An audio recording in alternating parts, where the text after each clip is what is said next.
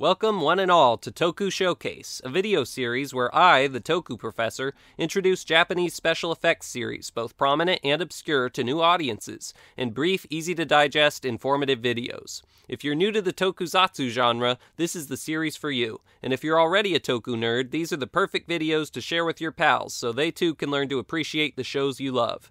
And who knows, maybe you'll learn something too. Today we're looking at one of Japan's favorite superhero franchises, Toei's long-running Kamen Rider series, which revolutionized the Tokusatsu genre and has remained immensely popular since its inception in the early 70s. So let's put 3 minutes on the clock and rider kick our way into a multiverse of motorcycle-riding bug-eyed cyborgs.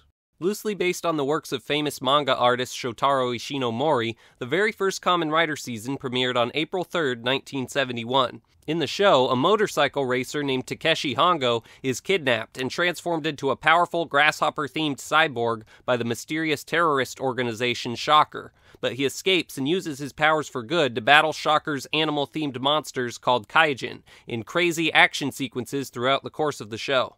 Going by the name Kamen, meaning masked, Rider, the hero would undergo a transformation by activating a special belt powered by the wind, and would finish off his foes with his signature move, known as the Rider Kick.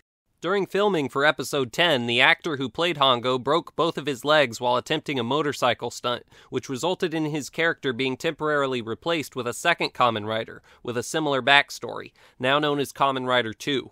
In episode 40, Kamen Rider 1 returned as the main protagonist, but 2 would occasionally show up to fight alongside him in partnered missions.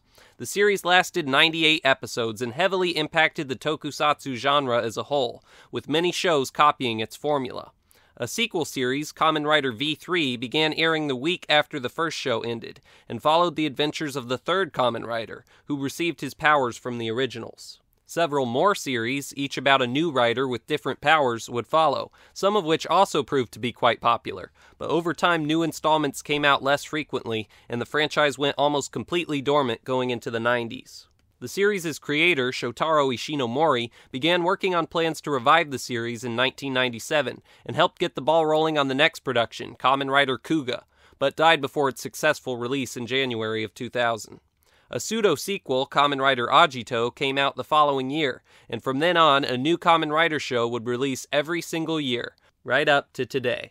These newer shows introduced several new concepts to the series which stuck, such as each new Kamen Rider living in a separate reality with different rules and villainous forces, and even different interpretations of what it means to be a Kamen Rider, most riders having access to alternate forms, each granting them different abilities, and more complex storylines. But many things have remained the same throughout the franchise's run. The riders transform using a belt after calling out Henshin, and take on a group of supervillains and kaijin bent on world domination in exciting martial arts battles, often finishing them off with a rider kick. Almost all main riders get around by motorcycle, and their powers are usually linked to the series' villains in some way, but are used for good. Many of the shows feature darker themes, though the modern shows also try to appeal to younger kids more to drive toy sales. Finally, the riders from the various universes are often united, usually in movies, to take on even greater threats to their multiverse. And that's the Kamen Rider series in a nutshell. Thanks for watching. Kamen Rider, Kamen Rider, Rider, Rider.